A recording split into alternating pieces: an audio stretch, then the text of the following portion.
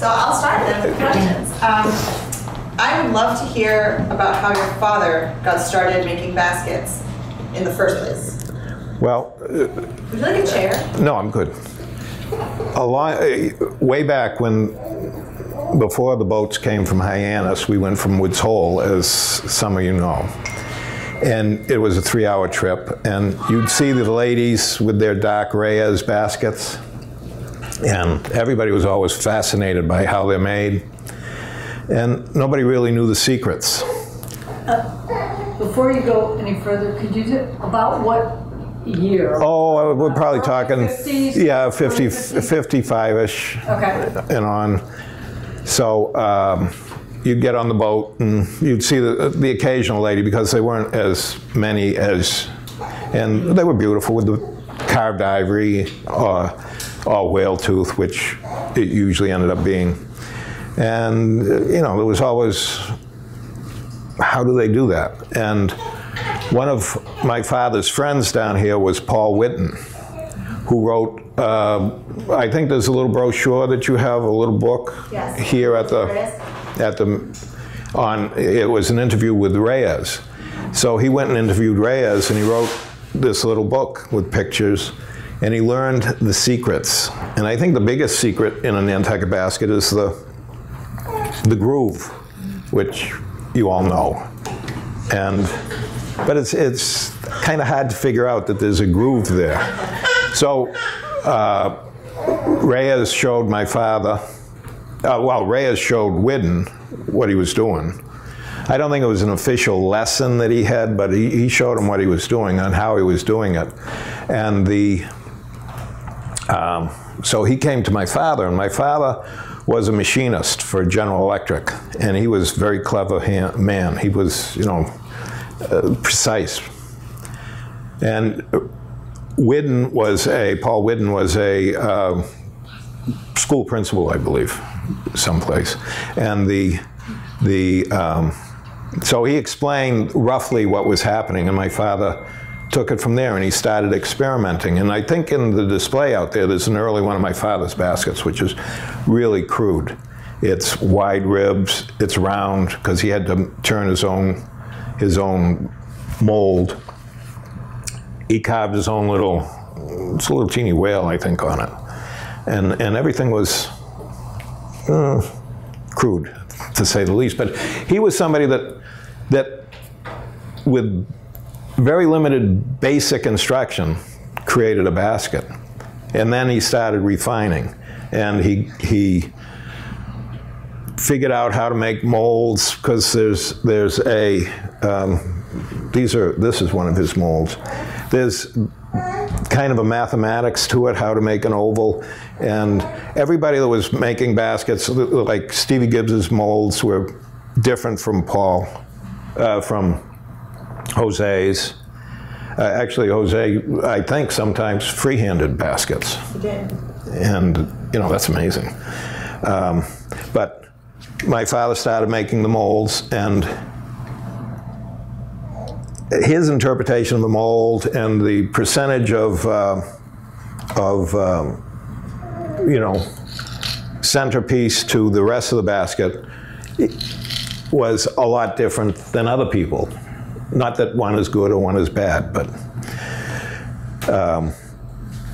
and he came up with the handle, the field appeal handle, and he started using white oak. We live up in Linfield outside of Boston, in this white oak out in the woods, and he would go out and cut down a tree, and he came up with the idea of freezing what he didn't use. So our family freezer was full of oak. You know, a few frozen peas and corn and stuff, but typically there was hunks of oak in there. And so it started, and then when I graduated from college, I finished a basket that my sister-in-law had started. And then my father gave me some more stuff, and I made another open basket, I think, for my mother. And I learned the basics, and then I made one, you know, with an oval with a lid, and it just kept going and going. And as you know, as you know, it's kind of scary making your first basket, or, you know, is this fitting right? It doesn't look good. Have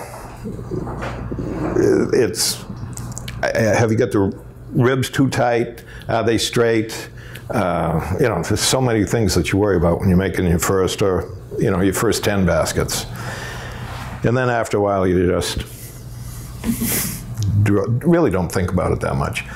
It's just trim, fit, so on. So that's basically how he got into it, and then I came along. And I was working for General Electric at the time, and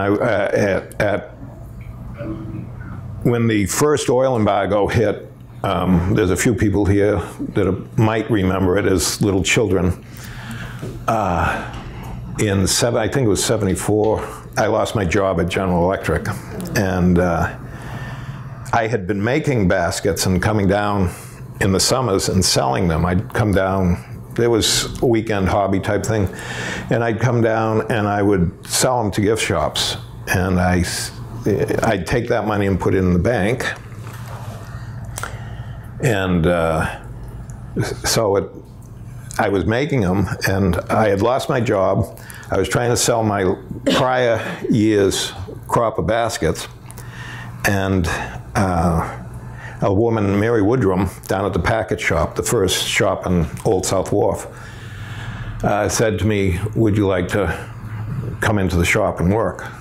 You know, sell your baskets next year." So I was on unemployment. I used the time to build up an inventory of baskets, and sat there, you know, came in, sold that summer.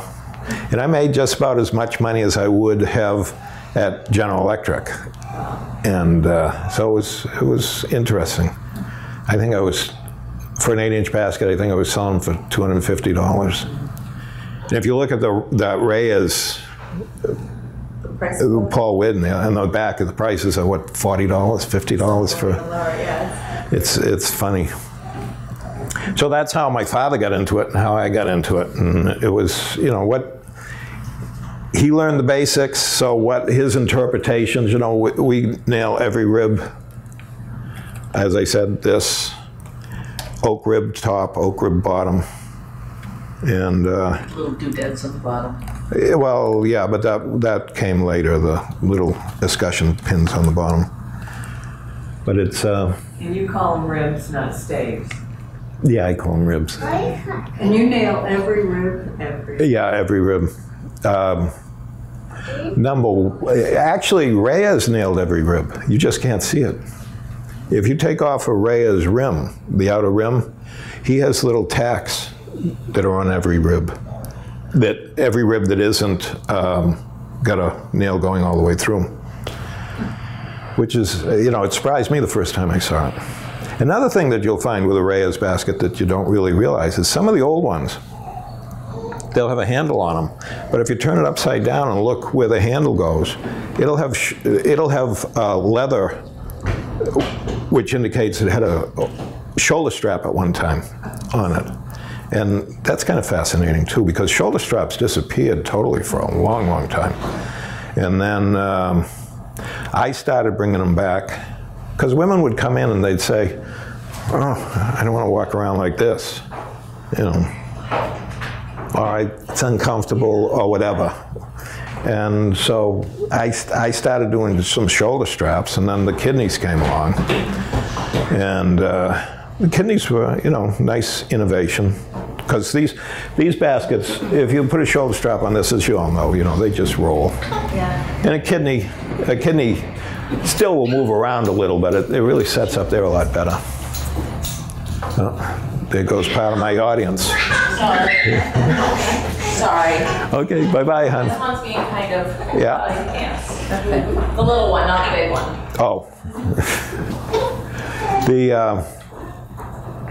So that was kind of fun, I think, when those shoulder straps came along, because it opened up a new segment of the market that you know, we really hadn't touched before. Is yours a kidney? Yeah. Yeah, the kidney is nice. Yeah. So did you start the kidney? No, Glen Ann actually did. What was her name? Glen Ann? Elliot. Elliot, yeah. She had the, This, didn't you? well, yeah, but that's just a variation on a theme, kind of. Glen Ann came with the shoulder strap on the kidney, and they were made by the Andersons. And then she tried what, excuse me, angered everybody. I was going to say something else, but angered everybody was the fact that she tried to get a patent on it. And I don't know whether she actually did or whatever, but She did not. yeah, but she was throwing her weight around and so on and trying to curtail everybody. So our original, my father made, the first one he did was basically took the 7-inch oval. This is an 8-inch, but he took the mold or the outline and just put a little indentation back there, which was all right for 7-inch. And then when I came along and wanted to increase the size of the basket, this is Judy's. That's very nice. Who did the scrimshaw? David Lazarus. Very nice. I had a couple of things that I wanted to do. I wanted as much curve as possible, and I wanted to limit the width so that it would sit better on the hip, not stick out too much. And I wanted the opportunity to make it as deep as possible, because you really got to have some depth to it because of the indentations in this, and I really wasn't looking forward to cell phones and everything else that we have now, but I was trying to, people doing vertical stuff, placing vertical stuff in their basket rather than, you know, horizontal piling that usually went along with that. And over the years, I've seen some baskets that are piled full of stuff. That's ridiculous, what you women carry. Why don't you show the one that Kathy brought in, Fleming, because that's Oh, this is really an early basket. Really. this is a darling little basket. It has a Larry Vanneau scrimshaw, and it's one of mine. Has it got a date on it? 74. 74? 74? 74, that's why I want, yeah, look at it, take a look. Wow. See, a Larry stick, yeah.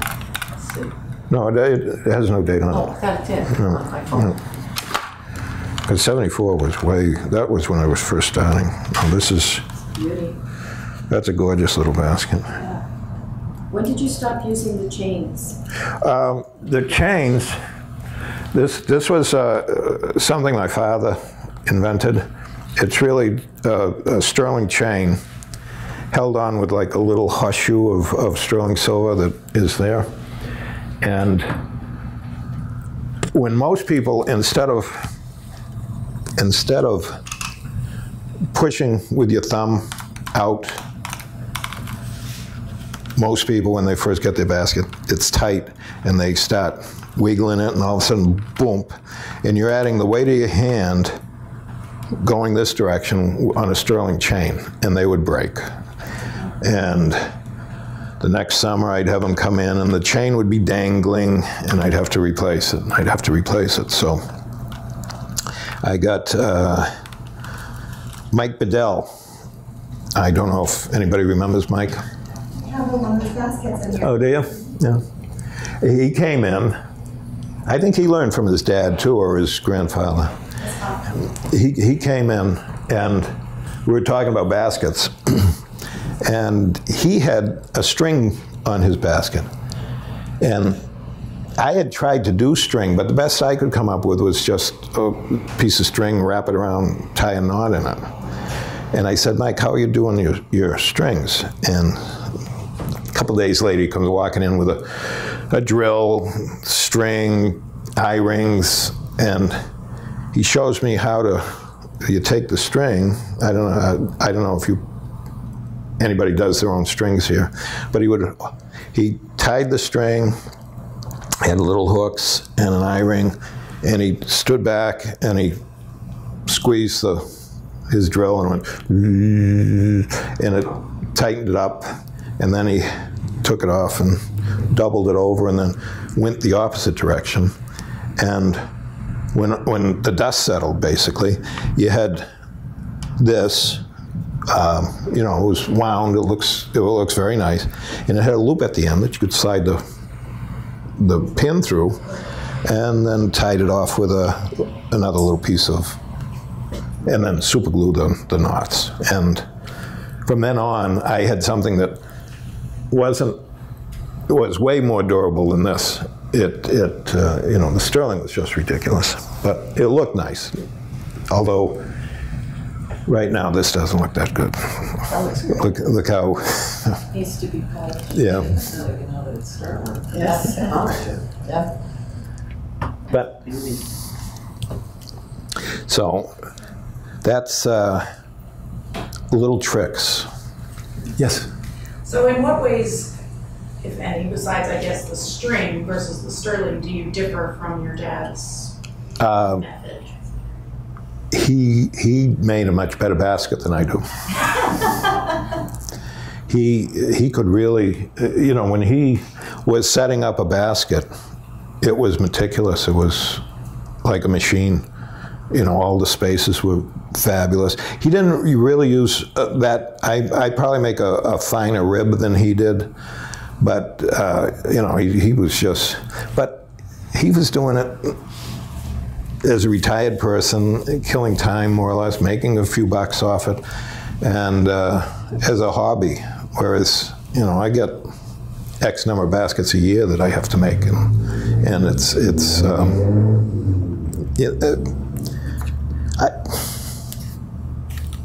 what can I say?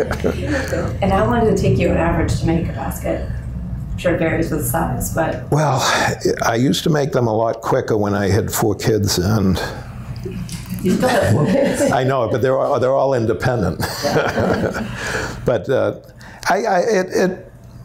I'm usually working on 2 baskets, one that I'm finishing and one that's coming in. And I usually tell customers 25 to 30 hours, and that's spread out over a week because you have your drying time and your finishes. And, you know, air like this is ridiculous for trying to do a finish. And then you've got carving, and, you know, everybody thinks that once you weave it, that's basically the end of the thing. And everybody here knows that, you know, you're not even halfway done. Right, You got to make the latches. You got to do all your finishes and fit the handle and so on and so forth. So, but yeah, my father made a beautiful, beautiful basket, and he did his own carving too. He because he was an outsider in the basket community, that nobody would carve for him really. So he started carving. He bought himself a elephant tusk. I don't know for how much money, but you know, probably less than $10 a pound. And then at one point, he went out to Urbana, Illinois. He had heard about some elephant tusks. I don't know whether it had something to do with the University of Chicago or just what, but he flew out to Urbana, Illinois, and he bought like 20 tusks, and then came home with them. I didn't even know that. Yeah, I still have some of that stuff, as a matter of fact, and His carvings were beautiful. yeah, he did a good Fine job. carvings, beautiful. But he was, of course, he was, you know, he was a good carver. He was a good basic carver, but he wasn't the carver that Nancy was. You know, Nancy was just a fabulous carver. Oh, my goodness, if anybody has ever been in her shop, it's just... Tell them a story about how somebody sold the silver basket to Scott. Remember she did the lobster? Oh, yeah. I had a customer that she bought a 7-inch solid ivory top, and she took it to Nancy to do a carving. Next year she came in, and she literally had a lobster, a full lobster with the antenna and the little feet that Nancy had carved. It was absolutely incredible. It was... She did it in two Yeah, no, two pieces, so if one piece broke, you wouldn't have to do the other piece. I didn't realize that. You have more information than I do, but I just looked at it, and the tentacles, you know, the two little, they were there. And I looked at it, and I thought, it's impossible to carry this basket. And I remember Nancy said that. She'd never do another one. She said she'd never, she did it, she should never do another one. Yeah. Right? It was unbelievable. It's really, I understand the plight of the elephant and everything, but some of the stuff that, you know, the clusters of shells that they used to do, that it looked like somebody grabbed it and threw it on top of the basket. It was just fabulous stuff. Nancy used to do the cluster of shells, and then she'd have a little hermit crab, and the claws would be holding a little teeny island. Did everybody else see that? But fabulous. And the scrimshanders that are, you know, when I first got here, there had to be 30 or 40 scrimshanders at different levels. Maybe not that. Maybe I'm exaggerating a little, but I'm thinking that. Let me rewind a little. In the 60s, when I first started business, there used to be probably, I bet you 30 different scrimshanders, you know, making jewelry, and kids that had come from college. And boy, and now it shows Michael Vano. Leanne, I think, is out of it, isn't she? Yeah. Dorothy Vieira used to do it. I don't think she does. Lazarus is mostly into paint. Yeah, Lazarus is mostly into paint. He'll do a little. Yeah. Right. And I've got a lady in Connecticut that's excellent. And Brian Kierkoff in Connecticut. No, I mean Rhode Island. Barbara Cullen and Brian Kierkoff. They're excellent scrimshanders. I had. Show her that's this is. Cullen. This is a Barbara. This is actually should I tell them the story? Yeah, it's fine, but yeah, go ahead. My father-in-law, Betsy's father, had done a portrait of her at 19. Betsy had sat for her. It was in profile.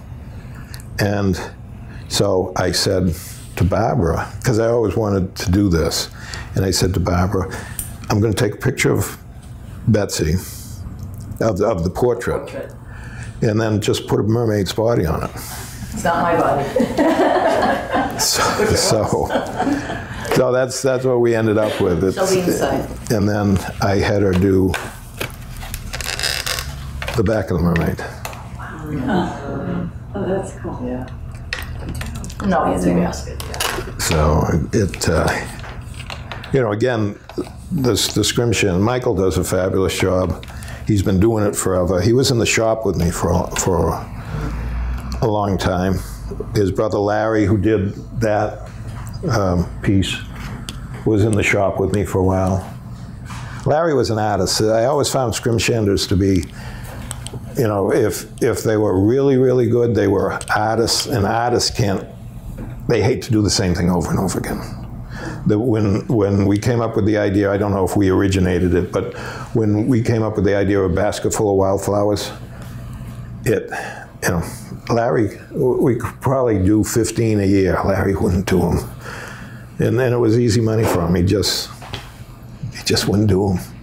It was incredible. But Michael would do it. Yeah, Michael has got more of a business. He realizes that puts bread on the table. But no, the whole way that the baskets have gone. And you know, I once made a basket that I thought was really cool, and it sat and sat and sat because it wasn't the traditional basket. And I thought it would sell like that, but it wasn't the traditional basket. So since then, I've basically stuck to what sells and what is a traditional basket. I saw the poster, you know, with that heart-shaped basket on it. Beautiful, very clever, with the arrow going through and today you'd probably sell one, but or a few. But it's, again, you know, these are easier to make. I know how to make them. You don't have to, you know, So Yes. you've led me right into the question I was thinking about, which is, I guess, what's your favorite basket or purse to make? And I guess I'm going to say it with the aspect of, if the market wasn't an object, because I know you're making to sell, Yeah. of course, but if you could make anything, would you rather make a round one? Would you rather make a hooded purse? I like to kind of get challenged a little when somebody comes in with an idea that they'd like made into a basket. That's always fun because there's a mental thing going on. How are you going to shape it? You've got to make the mold. If it's a new shape, you've got to make the mold. You've got to make the rim mold. You've got to make the handle mold. So, there's a bunch of things that go through your mind that you have to think about before you actually make the basket. Tell them about the picnic basket that came before we forget. Oh, wait. Okay. I don't want to forget. That I would not like to make. No, custom. Sounds like a good story too. I used to make picnic baskets, and it was like that, and probably this deep. Just an incredible amount of work, and I think I made 3 of them. But they were just huge, bulky. It's hard to keep them on your lap. I'm a lap weaver. I hold on my lap and I pull down like this. I don't know. There's some people go up with their thumbs. I don't know exactly how everybody does it, but and if I screw up and I go the other direction, it takes me forever because on my nest. My littlest basket is that big, and sometimes when I do it, I mess up and I do it the opposite way. And it's only about that much weaving, and the basket's about that. The mold is about that big around. It's just if I go in the opposite direction, it just screws me up totally. Anyways, back to your question. My least, I don't like to make these as much because of the concave. That's a little tough to weave.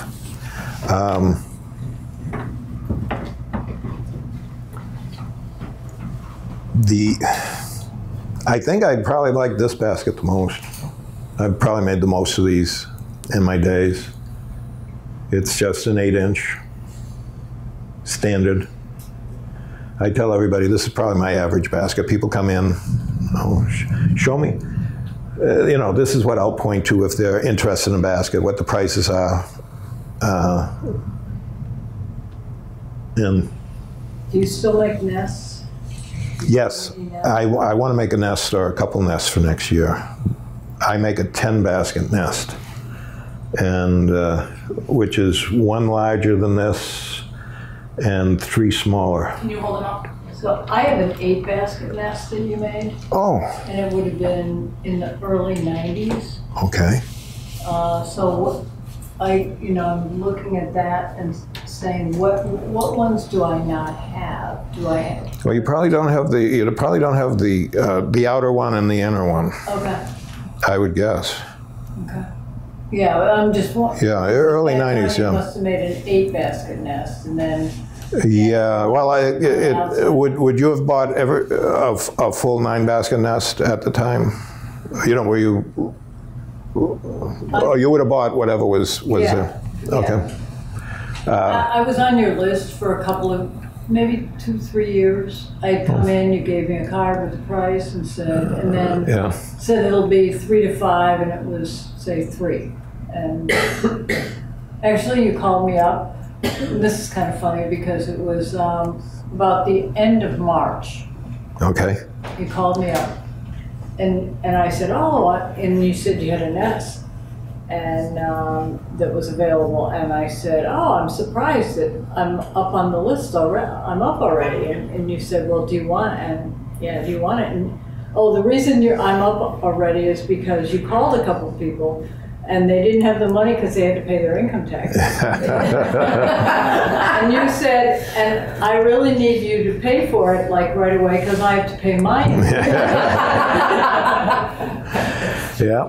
That happens.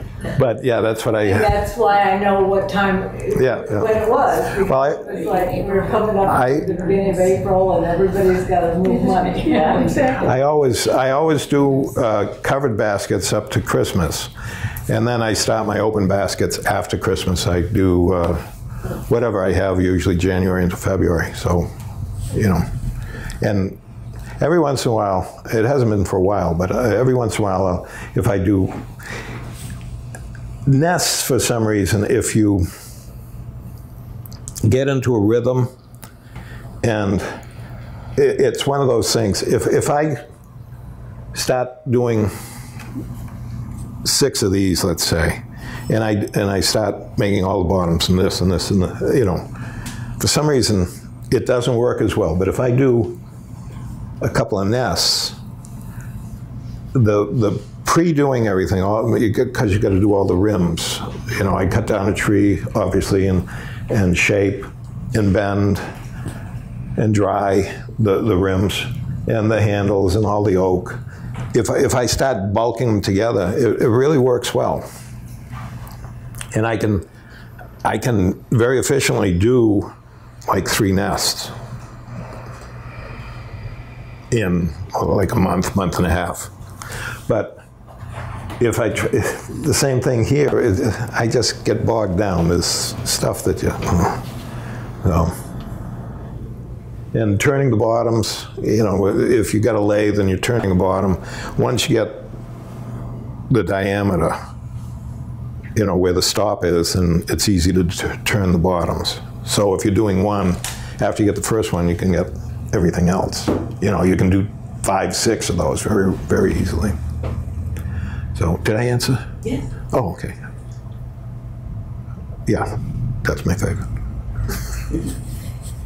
So I assume at one point you would make them to sell them. Now I'm assuming everything is custom ordered. People come in. Yeah. And they say, this is what I want. And so at that point, you wish you had more control over, you know, artistically what you were doing and selling, or do you feel like we're ordering the same baskets over and over again? Yeah, that's basically what. You know, where I go to get wood, I've got so much wood that I bought over the Jenny knows. I got so much wood. I go to this, you know, woodworkers, woodcraft, and they get some beautiful wood in, and I buy and I buy, but everybody wants ebony, rosewood, the maples, Yeah, French walnut. the quilted maple, bird's eye maple. French walnut. You know, they're blondie woods. They work, but French walnut or claro is beautiful wood. The Mali is a beautiful wood, and you know, I buy these pieces of wood and I put them aside, but I don't have any orders for them. yeah. And I'm almost wishing that I could break the cycle and just make the baskets I want to do, put them on the shelf, and then sell them, because then I don't have to chase people for money and yada yada yada. Yeah. Even if it isn't tax time. We've started seeing a lot more Hollywood That's for the knobs. for the white, knobs, or yeah. just for bases. Yeah. We're seeing it. I'm unfamiliar with that. I wouldn't. That's a white wood, isn't it? Very white. Yeah. The problem with that to me is you pick up dirt and usage of the basket, and with a white wood, it really shows. I know I used to put the maples on the bottom. It's a nice dark. It's a nice dense wood. It's strong, but you know it'll show the scratches and the dirt and so on. So you know I just haven't used it, and I probably would hesitate to use it for a bottom. For a bottom, yeah. For that reason. I always, for a long time, I was trying to match the tops and the bottoms of a basket. But if I'm trying to think of a softwood, well, a black walnut's a fairly soft wood. If I'm using black walnut, I wouldn't necessarily use it on the bottom because of the strength of the wood. And that kind of brings me to damages, because I'm repairing. the damages I've seen over the years. I've had a woman that took her basket, put it up in her closet.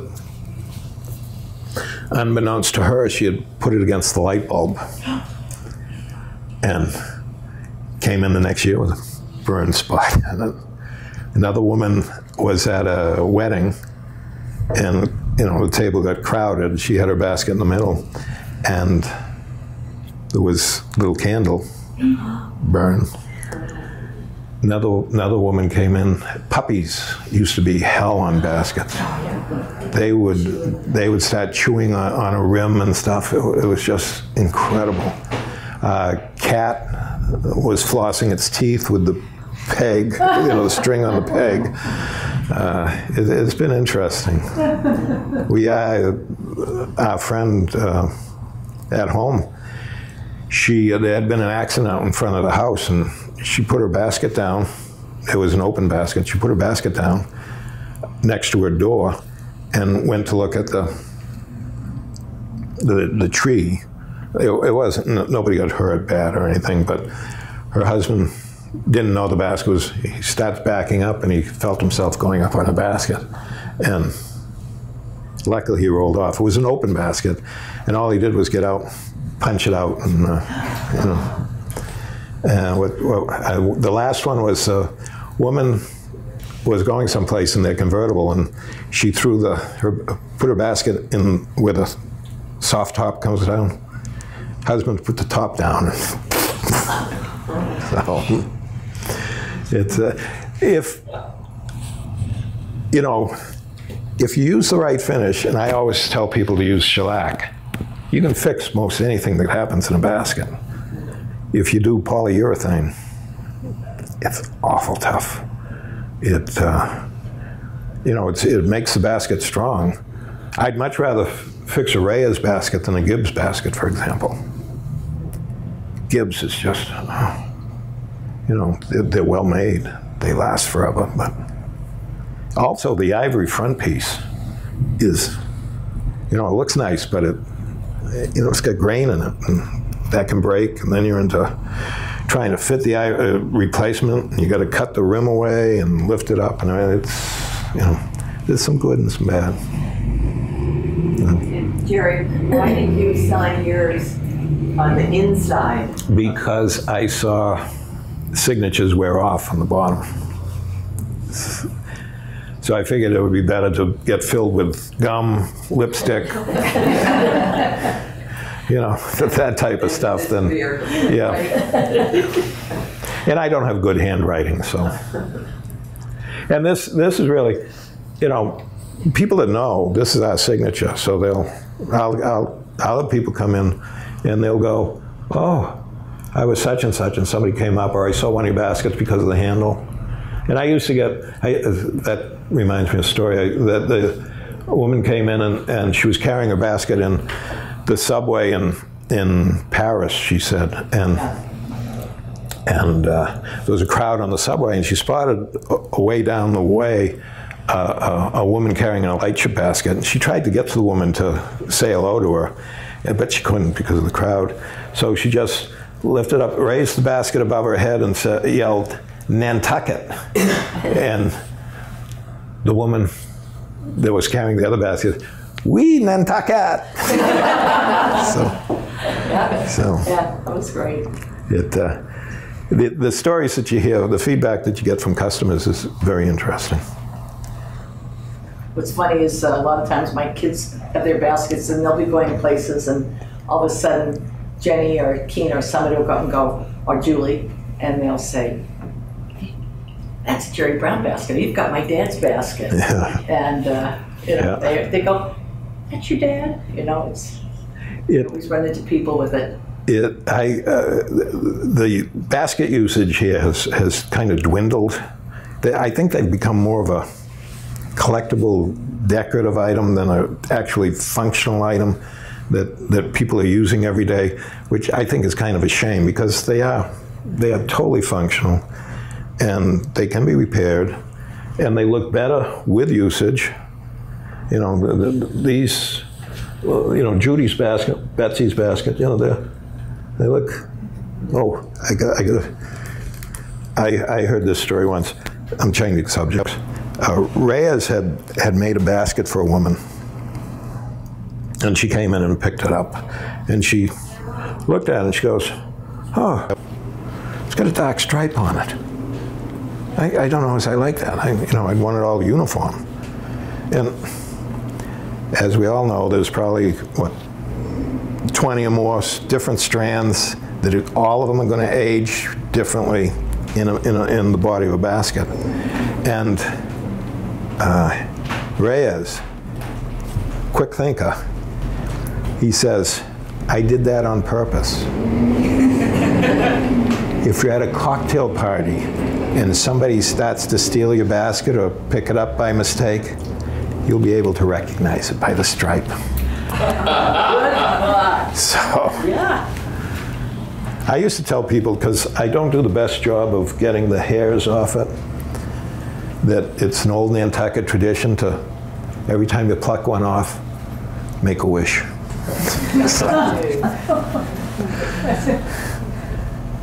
Anyways. That is perfect. I kind of think maybe that's where we finish, unless. Any questions? Questions? I have one more question. So you do all the basket making, plus you do the carving, the quarter board, and then you also do the carving as well? We do the quarter board and some of the carving. I do simple carvings. I like to think of it as cookie cutter carvings, you know, as long as I can get the shape, then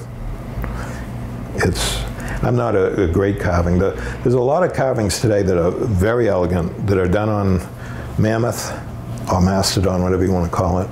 They come in from Malaysia, and there's a guy that buys mammoth tusk in Alaska, takes it to Malaysia, they do the carving, and then he can get it into the country because it's not elephant ivory. And then we can sell it. Well, hopefully we'll be able to sell it. And it's just fabulous detail. You know, he does turtles that they're done on both sides, and they look exactly alike, so I think there's probably a machine involved. But, you know, they are good. Well, thank you. Jenny Calves. Jenny Calves, right there. Yeah. She's excellent. Yeah, she's like your father. Yeah. Ridiculous. Jenny went to art school. Well, thank you, Jerry. Thank you. Thank you all for coming. Thank you for coming.